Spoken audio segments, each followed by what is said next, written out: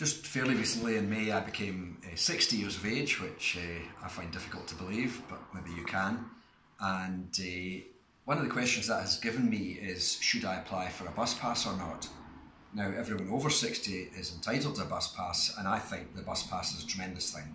It means that people who maybe could not afford to travel very much, who don't have a car, are able to get out and about. And especially for older people, that means it's better for their health, their physical health. They can maybe get to the seaside, out to the countryside, visit friends. But it's also good for their mental health, in that they're meeting people, they're feeling better about themselves, they're seeing what's going on around in the world, all that kind of thing. So I'm a real supporter of the bus pass, that it should certainly continue, although we probably need to look at the age, because as people are living longer, as people are retiring later, perhaps we should look at the age matching the pension age. But the government has given the guarantee that no one who currently has a bus pass would be losing it. But the challenge for myself is that I have a very good salary, and therefore I can afford to pay for the bus.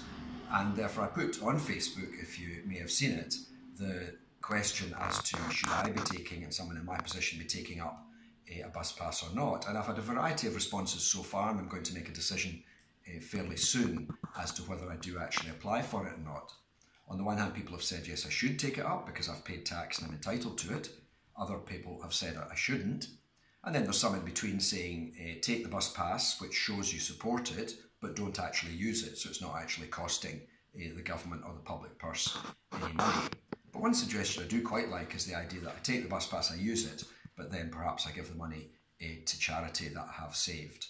So I'll certainly be considering that because it is part of a wider question. I'm a strong believer in universal benefits, and I think it's good that people pay more in tax if they're better off, but then we all get free prescriptions, free bus pass, free school education, free NHS at the point of delivery, at the point of need.